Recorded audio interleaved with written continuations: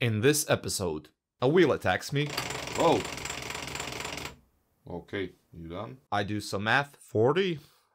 That's not 50. 60, yeah. London Norris gets a ride from me. Yeah, of course I can give you a couple of tips for this track.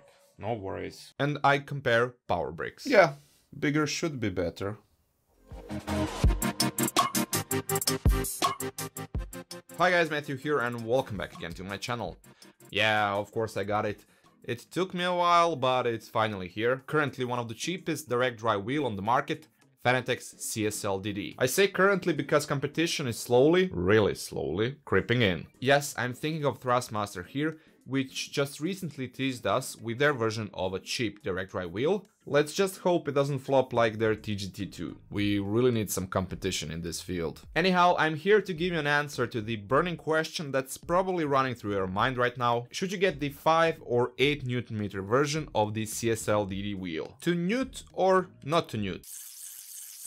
Is the 40 to 50 actually 60% more torque really what you're after, or should you stick with the base model? Is this bigger power brick worth the extra over this smaller power brick? Well, only one way to find out.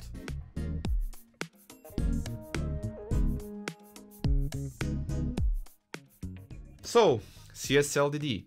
That sweet entry-level direct drive nectar. Finally, we have something truly compact and affordable in this range, easy to install, yet compatible with all Fanatec's gear. It's no wonder everyone is all over it like Nutella on pancakes. It's barely available, I'm back ordered due to that, and of course, the whole chips situation.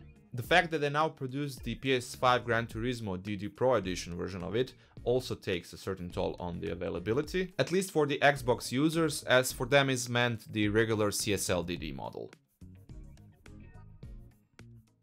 Okay, let's get back to the topic at hand. Do you need the 8 Nm boost kit adapter? Honestly, no, because it won't make you faster, but will it make your experience a bit more immersive? Yes, that it will. And here is how I came to this conclusion.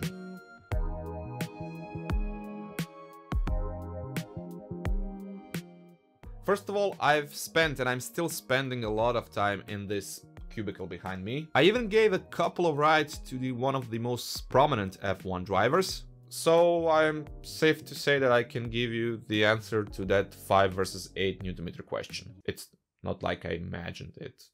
Yeah, I know, Lando, it's important to have at least 2 Capri Suns before the race to stay hydrated.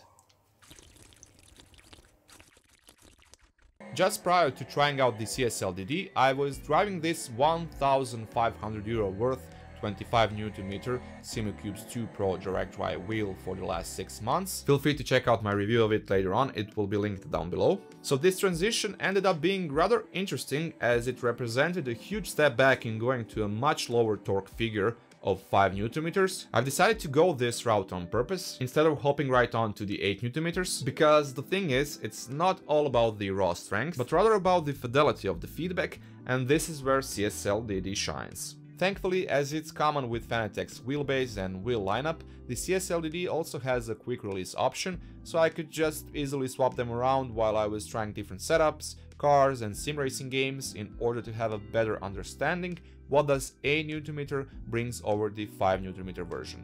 In this instance, I've mostly used their McLaren GT3 V2 wheel and VRC rally wheel, as they both cover a wide range of use case.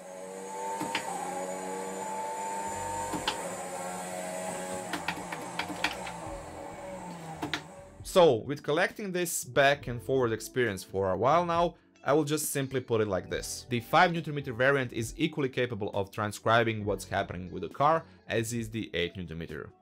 Still, that raw jump in the power of 8 Nm model is present, don't get me wrong, but I haven't noticed anything different other than having to put a harder fight with it. It won't make you drive faster around the track, but of course, yeah, it will bump up that level of immersiveness that you will receive from a wheel that will give your forearms a bit more of a workout.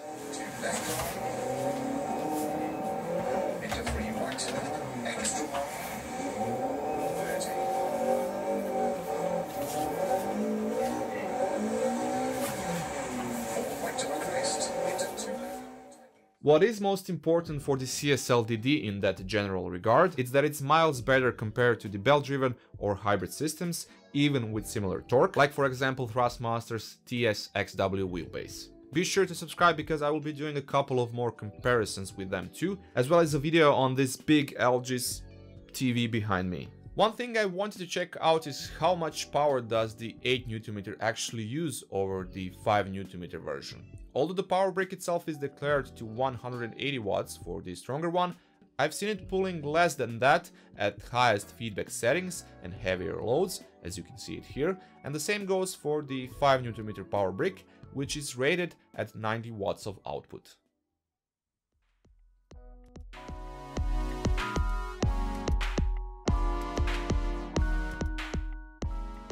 And this is where I can draw a distinct line between these two variations of the CSL DD wheelbase, what it will ask of you when it comes to handling it. Yes, it adds that final sprinkle of realism, last 20% of what you need so your brain can go, wow, this really feels like I'm driving a car.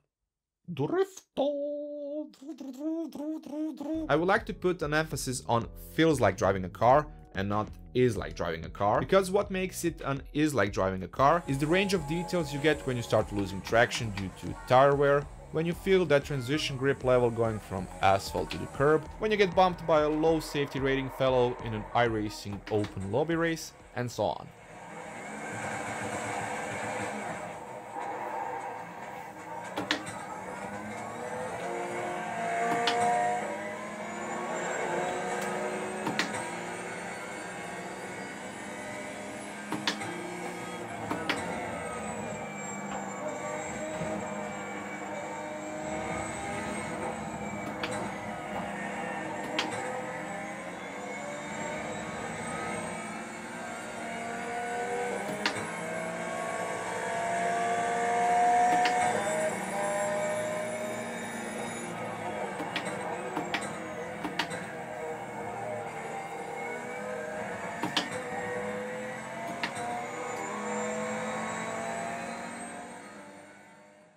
Generally speaking, I am always up for having some leeway, and I would personally lean towards those 8Nm as an option. After all, you can always use Fanatec software to set up everything to your liking, in case you want to move those sliders around to get a more wholesome setup for a particular game. But if that is worth more, would you rather for that price difference get a better set of pedals or another wheel rim? That is still up to you. That's it for this time from me. Thank you once again for watching. I hope this was helpful, and if it was, please toss me a thumbs up because that really helps a lot. And if you like what you saw, feel free to subscribe, and if you already are, be sure to press that notification bell down below so don't miss out on a new video. And until then, catch you later, fam.